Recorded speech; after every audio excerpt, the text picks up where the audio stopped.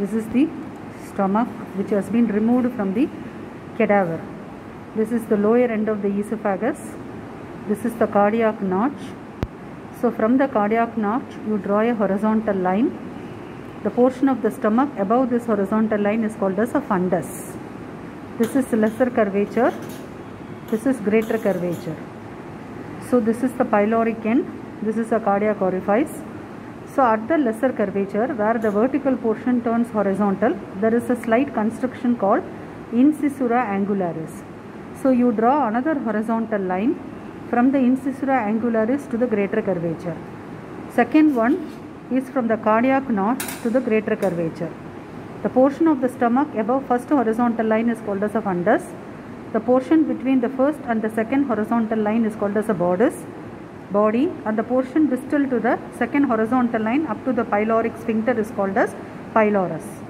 This pylorus is further divided by another horizontal line into a proximal pyloric antrum and a distal pyloric canal and distalmost pyloric sphincter. So first cardiac orifice, pyloric orifice, lesser curvature, greater curvature, fundus of the stomach, body of the stomach, pyloric antrum, pyloric canal, finally pyloric sphincter. Now for the interior of the stomach, I have cut at the cardiac orifice up to pyloric orifice, but I have not cut open the pyloric sphincter yet. So this is the interior of the stomach. You can see numerous mucosal folds. These mucosal folds are called as rugae. When you closely observe with the hand lens, you can see small depressions or openings which are called as gastric pits. These gastric pits are the sites where the gastric glands will open and pour their secretion. Close to the lesser curvature, there will be two longitudinal mucosal folds which will approximate whenever the stomach contracts and form a tubular passage called as gastric canal of Magenstras, which will be extending from cardiac orifice to pyloric orifice, separating this tubular passage, which is temporarily formed by the approximation of two longitudinal folds close to the lesser curvature, separating the main cavity of the stomach from this canal.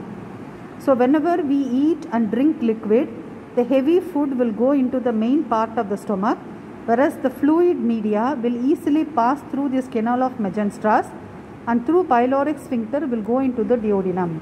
So the brunt of the hot liquid or alcohol or spicy liquid, whatever we drink, will be along the lesser curvature, making it more prone for ulcer formation. And this is the pyloric sphincter's duodenal aspect. You can see clearly the sphincter with a narrow passage. This is the first part of the duodenum that has been cut to show you the duodenal part of the pyloric sphincter. Now I will open up the stomach and show you the stomach portion of the pyloric sphincter.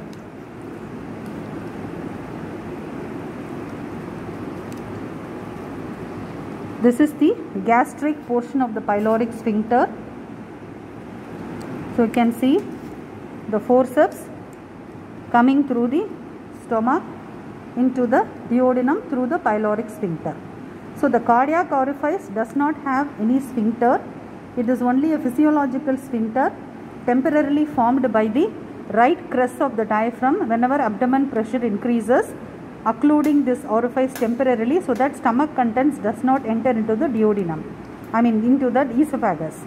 But in the case of pyloric orifice, there is a well formed sphincter which will close. It is a one-way valve allowing only the stomach contents to enter into the duodenum. So along the greater curvature, there are three peritoneal folds that are attached. The superior aspect of the fundus will be attached to the undersurface of diaphragm by gastrophrenic ligament.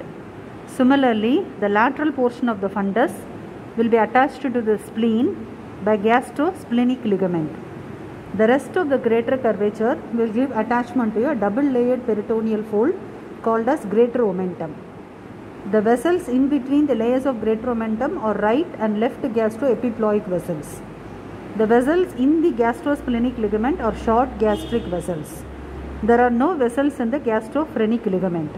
Then along the lesser curvature, we have the lesser omentum extending between the stomach and the liver. Right and left gastric vessels are the contents of the lesser omentum along with anterior and posterior vagal trunks and the branches called nerve of Letager. This is stomach in situ. This is the lesser curvature and this is the lesser omentum. Along the lesser curvature, stretching between the stomach and the liver. This is liver in situ. You can see the spleen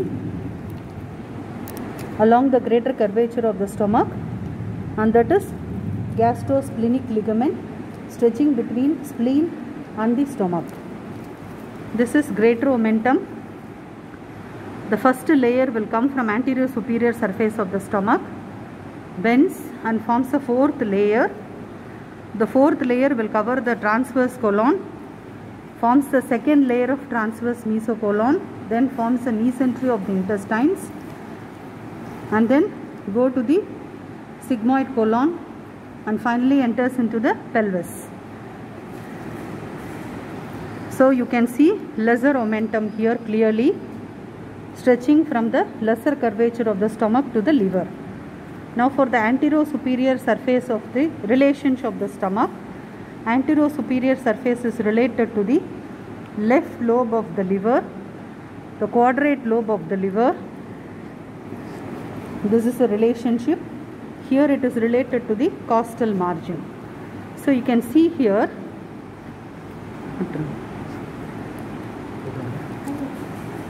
there is a small portion of stomach here which is related only to anterior abdominal wall between the left lobe of the liver and then the spleen and the transverse colon. So this portion of the stomach that is related directly to the anterior abdominal wall is a gastric triangle through which only feeding gastrostomy is done in patients with esophageal atresia or cancer. Now for the posterior relationship of the stomach or stomach bed structures. For that we have to cut open the greater omentum and expose the interior or the structures present on the posterior inferior surface of the stomach.